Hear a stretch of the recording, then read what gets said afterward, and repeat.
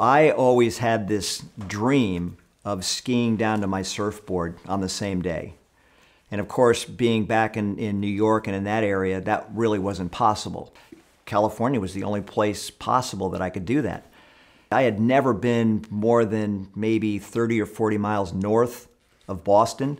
I had never been west of Philadelphia. I'd never taken a plane flight in my life.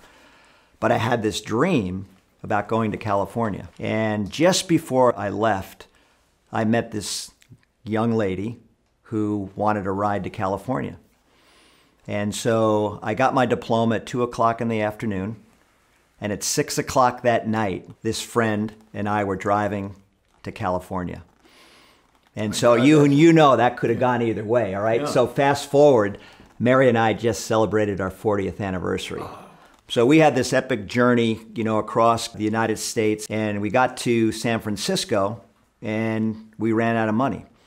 And we were living in the marina in the back of our station wagon, and Mary and I were looking for jobs. I just, by luck, found a job working at a wine shop.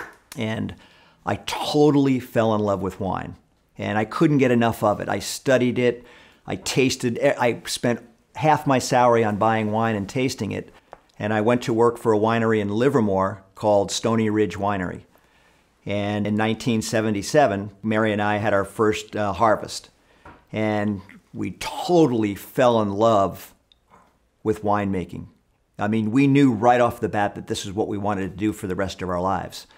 And so from that point on, every single Saturday and Sunday, we drove, like you did, all over California looking for property. And then I was walking through the tasting room at Stony Ridge Winery, and I met this guy there, and he said that he knew about a piece of property that could be for sale up in Sonoma. Mary and I, that next Saturday, we drove up to Glen Ellen, and as soon as we came up over that ridge, just like you were explaining, I had this incredible intuition.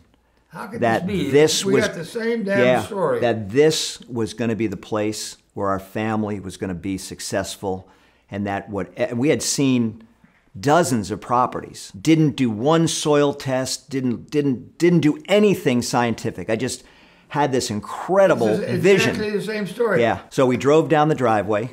We knocked at the door. And this hippie doctor, I mean, I'm from New York, and if you had a perfect vision of what a hippie looked like, that's what walked out of the door, and his name was Doc Flynn.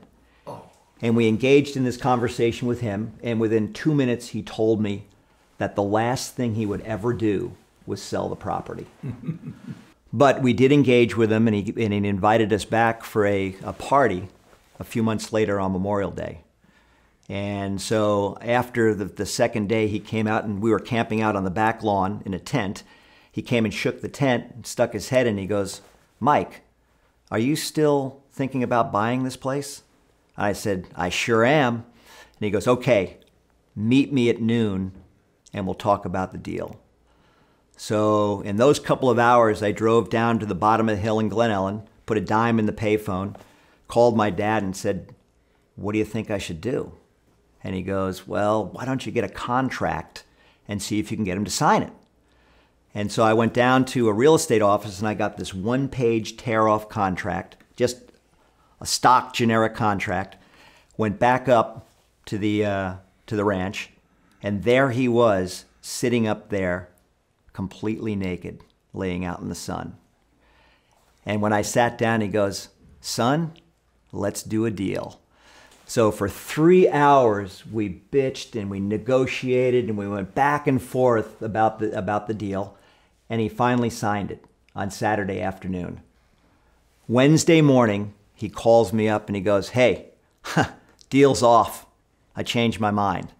And it was like, okay. But I had this piece of paper that the guy signed. So I had a friend out here that I went to college with who was a lawyer, and I gave him a call and I said, "Hey, what do you think?"